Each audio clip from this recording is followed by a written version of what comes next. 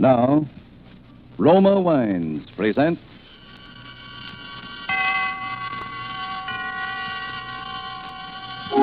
Suspense. Tonight, Most Dangerous Game, starring Joseph Cotton with J. Carroll Nash.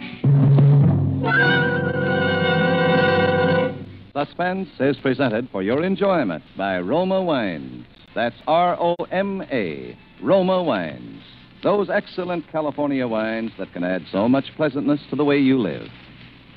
A most interesting woman who extracts all the simple pleasure and happiness possible from living is Elsa Maxwell, International Authority on Hospitality. She offers you some friendly counsel. I am always telling people to take it easy, as they say, to be moderate and natural and at ease. And so, obviously, I suggest the enjoyment of a glass of Roma California port after dinner or during the evening. It is also very smart to serve when friends drop in, for this is one of the most glorious of all wines, richly fruity in flavor, with wonderful deep red color, utterly delicious. This is simple enjoyment, easy and restful enjoyment, moderate pleasure that helps you feel calmly at ease, and so happier. Don't bother about special glasses. Just use whatever glasses are convenient and enjoy your wine. You really should act on Miss Maxwell's suggestion. Roma Port, as all Roma wines, is the best that California's magnificent sun-ripened grapes can provide.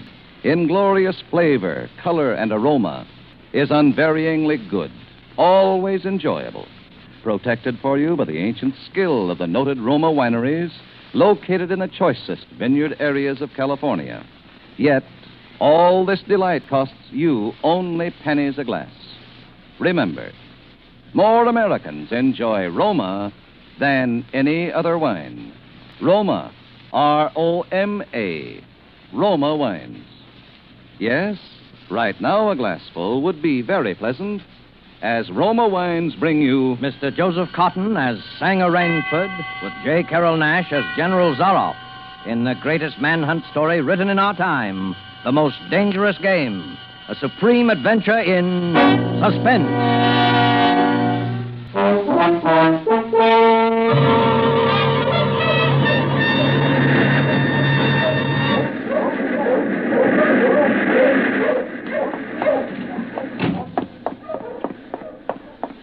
I haven't much time.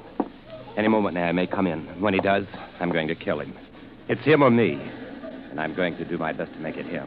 Maybe it sounds crazy to you. I guess it does. Would have sounded crazy to me a few days ago when I was laughing and joking with Whitney on the yacht.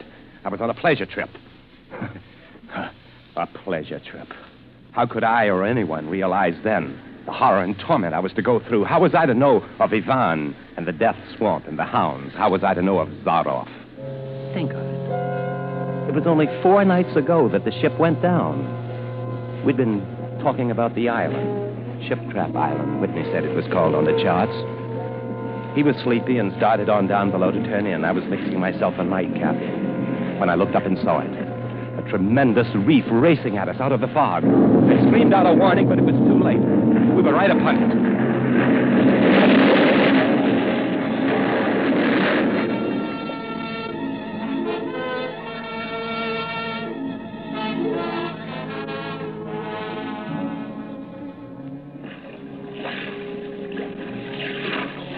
Exploded right on top of Whitney and the members of the crew. The force of the explosion hurled me into the blood-warm waters. Terrified at this suddenness and surprise, my stomach weak and sick at the thought of the others. The sea was eddying furiously around sinking remnants of the ship, and a certain cool-headedness came to me, making me swim desperately away, or I might not have lived to go through the horror which was soon to come. I struck out to the right in the direction of the island Whitney had been telling me about. I have no recollection of how long I swam, but all at once, I heard the muttering and growling of the sea breaking on a rocky shore. With my remaining strength, I dragged myself from the swirling waters. Jagged crags appeared to jut up endlessly into the night. All in, gasping, my hands raw, I at last reached a flat place at the top. Flung myself down at the jungle edge and tumbled headlong into the deepest sleep of my life. When I awoke, I was in a strange place, having no idea how I got there. Our friend seems to be awakening. What? Where's this? Where am I? Where's Whitney? Oh. Do not be alarmed, my friend. My man Ivan found you on the cliff. He brought you here to be taken care of. Oh, there's life on this island. I hardly believed a hope. Well, few people do. Yes, you are quite safe here in my castle, Mr. Rainsford. I'm Sanger Rainsford of New York. My yacht ran off. Oh, Sanger Rainsford. Well, it is indeed a very great pleasure and an honor to welcome Mr. Sanger Rainsford, the celebrated hunter, to my home. You know me? By reputation only. I've read your book about hunting snow leopards in Tibet. You see, my name is General Zarov. Well, I can't tell you how happy I am to meet you, General. And I cannot tell you how happy I am to meet you, Mr. Rainsford. But come, we shouldn't be chatting here. We can talk later. You must be hungry. I am, rather. What? Well, Ivan, he thought you would like a robe. He's drying your clothes for you. Oh, thank you. Ivan is an incredibly strong fellow, but you must not mind his looks. His ears were cut off in battle, and he has the misfortune to be deaf and dumb. He is sensitive about his appearance. A simple fellow, really, but I'm afraid a bit savage. Oh? He has been in our family for years. Follow Ivan, if you please, Mr. Rainsford. I was about to have lunch just before you woke, but we can have it together now. Does the robe fit you all right? Oh, yes, perfectly, thanks. You have quite a collection of heads here. Lions, tigers, elephants, moose, bears. I don't believe I've ever seen more perfect specimens. They are nice. I take great pride in them. You have good cause. Well, coming from you, Mr. Rainsford, that is a great compliment. Well, here we are. If you will sit over there, please. Oh, thank you. All right, Ivan. Well, this soup looks delicious. Thank you. Perhaps you were surprised that I recognized your name, Mr. Rainsford. Well, you see, I read old books on hunting. I have but one passion in my life, and it is the hunt. Your heads are really remarkable, General. That Cape buffalo is the largest I've ever seen. You know, I've always thought the Cape buffalo the most dangerous of all game. No, you are wrong, sir. The Cape buffalo is not the most dangerous game. Ivan, the wine. How does he understand you? He reads my lips. I think you will like the champagne, Mr. Rainsford. Ivan chills it expertly. No, the Cape buffalo is not the most dangerous game. Here in my preserve on this island, I hunt more dangerous game. Is there big game on this island? The biggest. Really? Oh, it isn't here naturally, of course. I have to stock the island. Oh, well, what have you imported, General? Jaguars? No. Hunting jaguars ceased to interest me some years ago. I exhausted their possibilities, you see. Oh, may I pour you another glass of champagne, Mr. Rainsford? Oh, thank you, General. Oh, that's good. You know, God makes some men poets, some he makes kings, some beggars. Me, he made a hunter. My hand was made for the trigger, my father once said. My whole life has been one prolonged hunt. I have hunted every kind of game in every land. Grizzlies in your Rockies, crocodiles in the Ganges, rhinoceroses in East Africa. Jaguars. In the Amazon, I hunted jaguars. I heard they were unusually cunning. Bah, they weren't. They were no match at all for a hunter with his wits about him and a high-powered rifle. Oh, I was bitterly disappointed.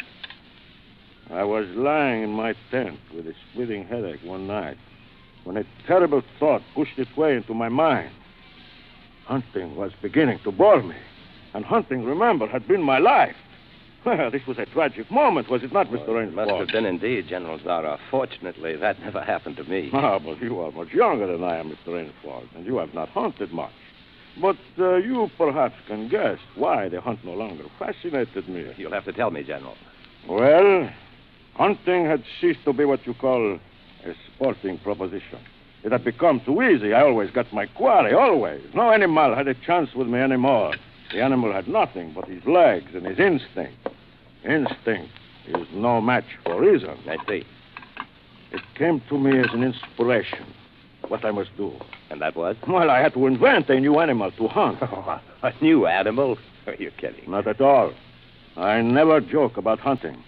I needed a new animal. I found one, so I bought this island, built this castle, and here I do my hunting. The island is perfect for my purposes. There are jungles with maze of trails in them, hills, swamps. But the animal, General Zorro. Well, I wanted the ideal animal to hunt. So I said, what are the attributes of an ideal quarry? And the answer was, of course, it must have courage, cunning, and above all, it must be able to reason. But no animal can reason. My dear fellow, there is one that can. One. One. You can't mean... And why not? Oh, I can't believe you're serious, General Zorro. You're just joking. Joking? I'm quite serious. I'm speaking about hunting. Hunting?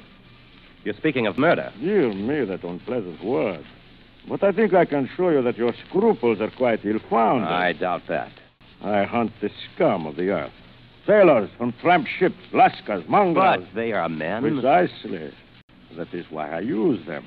They can reason after a fashion. Oh, they are dangerous. But where do you get them? Well, we will visit my training school. It is in the cellar. I have about a dozen pupils locked down there now. They're from the Spanish bark, San Lacal. That had the bad luck to go on the rocks out there. Well, a very inferior lot, I regret to say. Another glass? No. You see, it is a game. I suggest to one of them that we go hunting. I give him a supply of food and an excellent hunting knife. I give him 2 hours start. If my quarry eludes me for 3 whole days, he wins the game. If I find him, well, he loses. Suppose he refused to be hunted. Well, I give him his choice, of course. He need not play that game if he does not wish to. If he does not wish to hunt, I turn him over to Ivan. Ivan used to be official knauter to my old king, and he has his own ideas of sport. Invariably, Mr. Rensford, invariably, they choose to hunt. And if they win? Well, to date, I have not lost. Oh, I do not wish you to think me a braggart, Mr. Rensford. Many of them afford only the most elementary sort of problem. Occasionally, I strike a tartar. One almost did win. I eventually had to use the hound. The hounds? Well, this way, please. Come, I will show you. See, wait a minute. I'll open the window. Nice boys.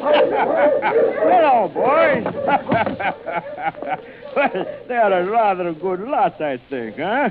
They are let out at 7 every night. If anyone should try to get into my castle or out of it, something extremely regrettable would occur to him. But enough of this. Come. I want to show you a collection of heads I'm quite sure you've never seen before.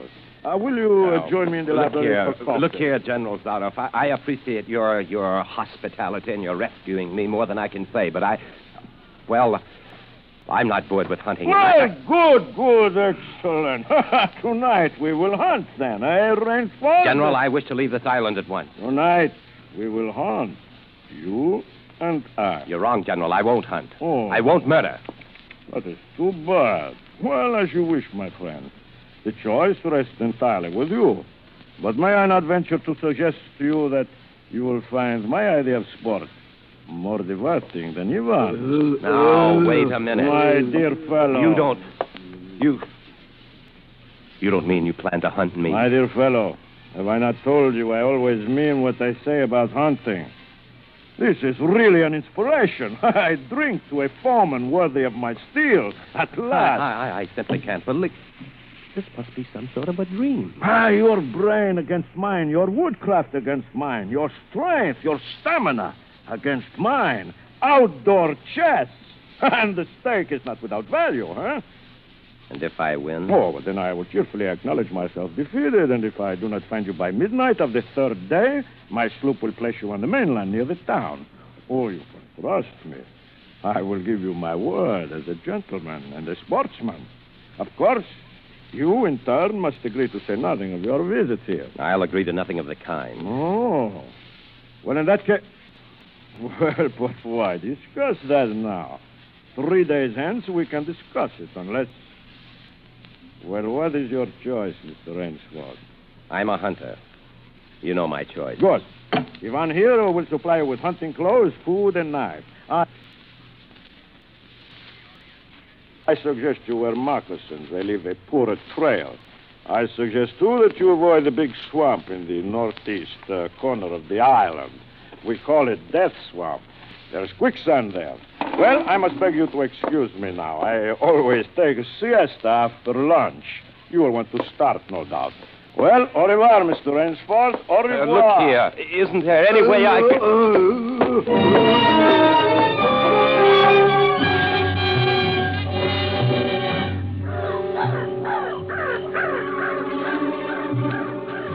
I fought my way through the bush for 2 hours, repeating to myself over and over again, I must keep my nerve. I must keep my nerve.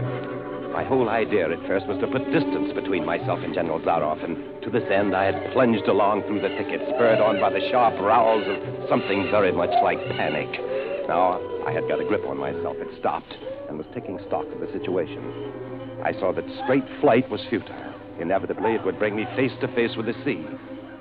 I'll give him a trail to follow, I muttered, and I struck off from the rude path I had been following and into the trackless wilderness. I made a series of intricate loops. I doubled on my trail again and again, recalling all the lore of the fox hunt and all the dodges of the fox. Night found me exhausted, my hands and face lashed by the branches on a thickly wooded ridge. My need for rest was imperative, and I thought, I played the fox, now I must play the cat of the fable.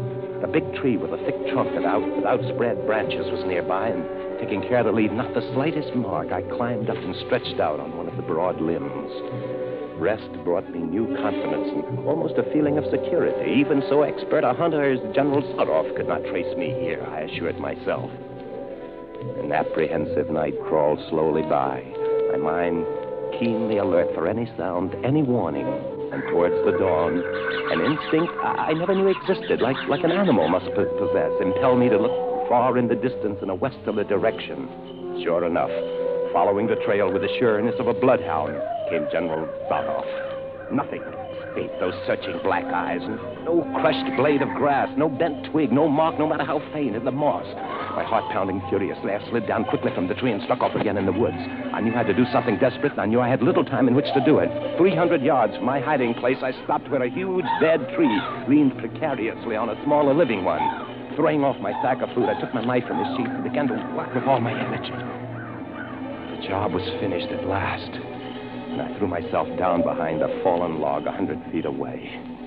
I did not have to wait long.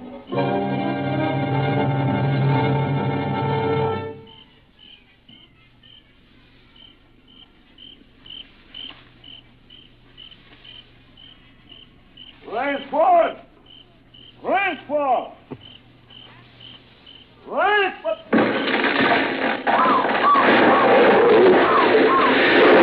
Got him. What?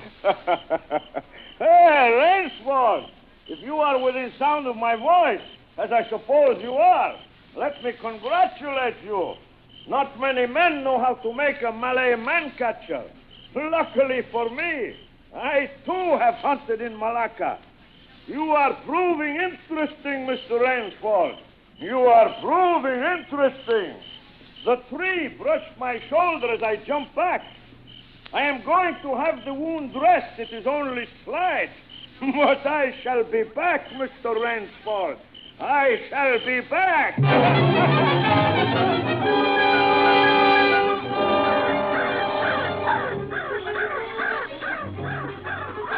It was flight now. A desperate, hopeless flight that carried me on for hours. I don't know where I got the strength. I kept telling myself over and over again that I must keep my nerve, that I was competing with a monster, a super huntsman. Dusk came, then darkness, and still I managed to press on. The ground grew softer under my moccasins. The vegetation grew ranker, denser. Insects bit at me savagely. Suddenly, as I stepped forward, my foot sank into the ooze. I tried to wrench it back. Mud sucked viciously at my foot like a giant leech. With a violent effort, I tore my foot loose. I knew where I was then. Death Swamp and its quicksand. But the softness of the earth had given me an idea. I stepped back from the quicksand a dozen feet or so and began to dig. When the pit was above my shoulders, I climbed out and from some hard saplings cut stakes and sharpened them to a fine point. These stakes I planted in the bottom of the pit with the point sticking up. As fast as I could, I wove a rough carpet of weeds and branches and with it covered the mouth of the pit. Then, wet with sweat and aching with tiredness, I crouched behind the stump of a lightning-charred tree. I knew Zaroff was coming. I could hear the paddling sound of feet on the soft earth. He was not feeling his way along foot by foot. He was coming and coming fast. Crouching there, I couldn't see him nor the pit. I lived a year and a minute, frozen, every muscle tensed.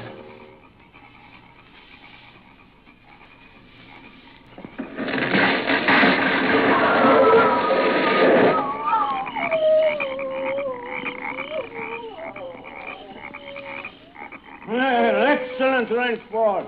Yes, excellent. You have done well. Your Burmese tiger pit has claimed one of my finest hounds. Again you scored. I think, Mr. Rainford, I will see what you can do against my whole pack. I am going back to get them now. Thank you for a most amusing evening.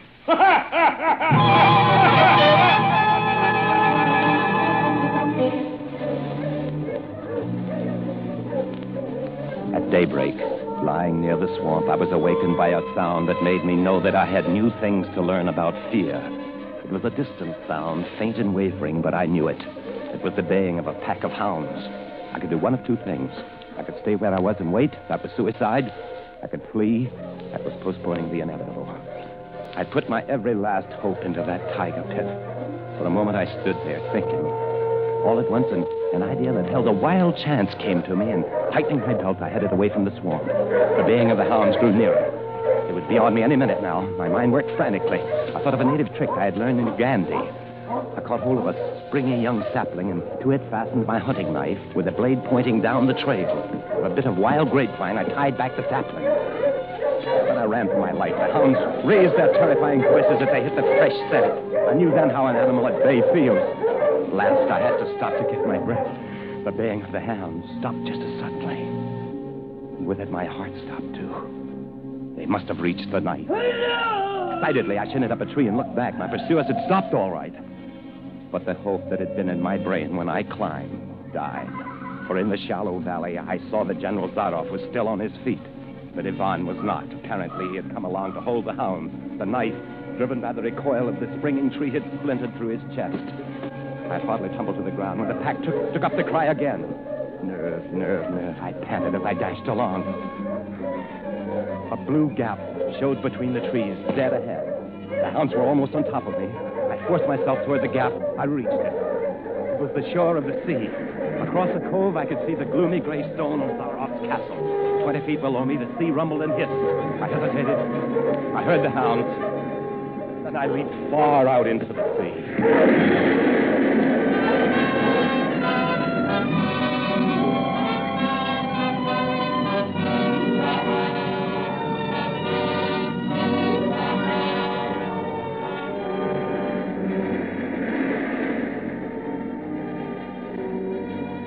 Oh, the sea was good to me. And I am here safe in the general's bedroom waiting for him. The 3 days are up, and I have eluded him. But now I know I must go further. In a moment, we will meet, he and I. Only one of us is going to live. You understand that now.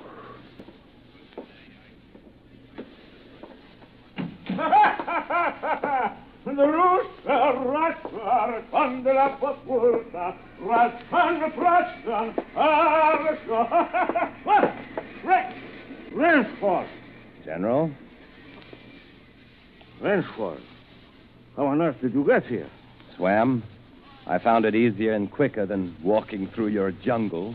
Well, I congratulate you. You have won the game. Oh, no, General. I'm still the beast at bay. Here. Get ready, General Zaroff. Oh, Yes, 2 of them. oh. Well, I see. Splendid. One of us, then, is to furnish a repast for the hounds. The other will sleep in this very excellent bed. On guard, Rainford. General? Look! Good, Rainford. Ah, General. What now, ladies? Come on.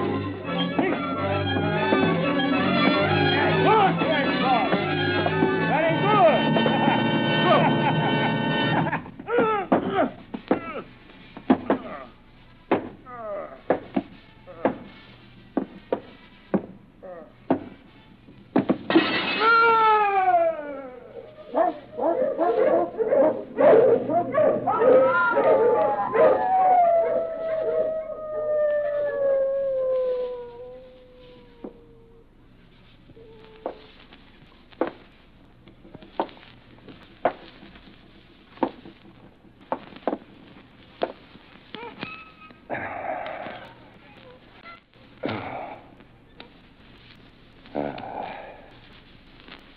It's just as my late host said it would be.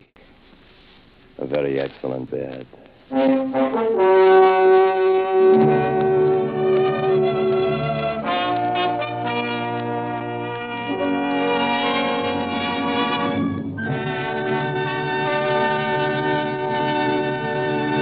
And so closes The Most Dangerous Game by Richard Connell, starring Joseph Cotton as Rainsford with J. Carroll Nash as General Zoroff.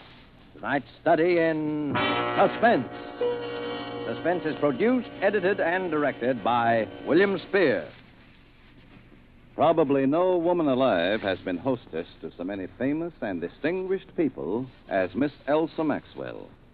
This is what she says about Roma wine. When you entertain friends, you do everything you can think of to add to their enjoyment. And that is why I say, when you serve your guests Roma wine, you not only delight them, you also smartly and genuinely flatter them. These delicious wines add so much to hospitality and to enjoyment of everyday meals. Yet it's such a simple, easy addition to the joy of living, so wholesomely moderate and so inexpensive. Miss Maxwell gives you good advice. Enjoy Roma wine regularly. It's California's finest. Always good, unvaryingly fine in flavor and quality. Remember, more Americans enjoy Roma than any other wine. Roma, R-O-M-A, Roma wines. Joseph Cotton appeared through the courtesy of David O. Selznick and is currently being seen in the Selznick production Since You Went Away. J. Carroll Nash is soon to be seen in the Paramount picture A Medal for Benny. Our thanks also to RKO, who began production today on The Most Dangerous Game, and through whose cooperation this story was presented tonight on Suspense. Ladies and gentlemen, next week you will hear Claire Trevor and Nancy Kelly as co-stars of Suspense. Presented by Roma Wines, R-O-M-A, made in California for enjoyment throughout the world.